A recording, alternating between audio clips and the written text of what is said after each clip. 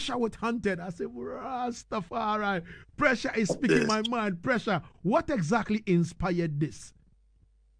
Well, just the constant social issue that we face. You know what I mean? It's like we talk about it so much behind the scenes, and it's like, you know what I mean? We want to see a balance. You know what I mean? It's like there's a dark cloud over the industry, and the true lights are fighting hard to shine. You know what I mean? So it's better we just make it known what we're facing instead of dealing with it and you know what I mean, it becoming a silent issue. It's the elephant in the room. It's a big elephant in the room, and that is something that we needed to bring to the forefront, you know, because it's something we talk about all the while. Every time there's no balance. I'm never going to fight against no artists and how they express themselves. You know, I want to see a balance of the music that's being played to the masses, you know, because we are the fans. I'm a big fan of reggae music first. So I'm always in the fan standpoint versus the artist standpoint, you know what I mean? So as a fan, I love to listen to dancehall, I love to listen to reggae, I love all of it, but at the same time, you go to a party, there's no balance. There's all the music that's being played is slack music, it's dark, and there's very little of light. It's like when they start to play nice reggae music, people start to go to the bar for a drink. People start to use the bathroom. They start to do every little thing they want to do. It's like reggae music become old people music. It become, you know, like recess music. You know, like when reggae come on, it's like, all right, make me go on. Let's go to the bar and buy a drink. Let's go roll two spliff. You know what I mean? Mm-hmm. And that's not where we're coming from. You know what I mean? Reggae music became something that people think is a thing of the past, and you have artists like myself and Sizzler, Anthony B, Capleton, enough artists, Loot and Fire, you know, enough artists, the Perfect Giddy Money, the Jamaican, I could name it. Even the Lovers Rock artists, you have like Romain Virgo, the Chris Martin, you know, so much to mention, Egyptian them, and the music is not being respected to a level that it used to be. You know, you have so much great music being put out. A lot of artists and musicians spending money on music. Like, me need a guitar man to play upon the track. Man for pay the guitar man. Man for pay the bass man. Pay the drummy. Man for pay for studio time. Man for pay the engineer for mix the song. Man for sometimes man for pay the artist for voice the song.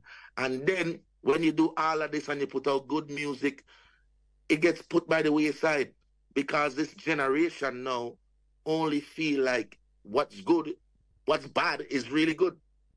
You know what I mean? It's like we're so used to violence. We're so used to slack music and the derogatory music. And how can we, as a people, reach so far that this becomes a norm? You understand? This should never be normal. I come from a place when certain things you say will affect you. You understand? Mm-hmm. It will affect people who are scared to say certain things in music. There's no what you call it, there's no blockage. There's nothing to say like you can't do this no more, or this can't go on. Right now, there's no rules in music. You know what I mean? And because of that, now you have women coming outside and there is like they're dressing real extra sexy, and it takes away, so much from the fun in getting to date a woman. And it's like you're getting to see all of a woman in a party.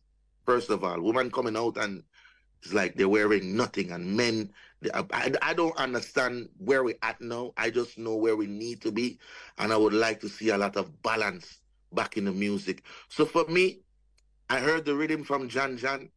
I had the rhythm for some months. John can tell you, it's like on a weekly basis, John check up and say, yo, Pressure, you not find nothing yet for the rhythm. And I said, no, John, we're up on the road, me not even in the studio yet. And it's like I heard the rhythm a couple times, and the first time I heard the rhythm, it automatically made me want to sing a girl song, sing a song for a female. I listened to it again, I'm finding lyrics and stuff, and it's easy for me to sing a song for a female.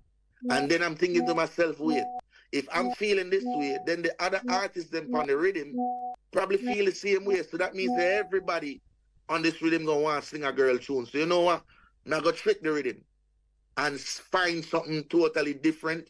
And within my meds, Haunted is what came to I and I. So it was when the meditation first came to me, the concept came to me about speaking facts of what go on in the industry right now. It was like, you know what?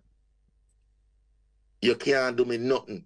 The amount of things I go through in the music, right now, me have to speak my mind now, and nobody can't tell me nothing. You can't do me nothing. You can't take nothing from me. If you don't like it, go sit down. That was the space of mind I was in, I don't care-ish, but at the same time, with a lot of care, a lot of love, a lot of heart. But at the same time, like at this point, everybody needs to hear what I have to say. And I'm not going to pretty it up anymore. You know what I mean? Yeah. I'm getting straight to the point. And that was it. All right. So, Pressure, now I have you on the line. I want you to do me a favor. I want you to introduce the song Haunted whilst I play it. Introducing brand new song Haunted, produced by John Records, Pressure Busspipe. I mean, say enough of them haunted. Lagazee, squeeze.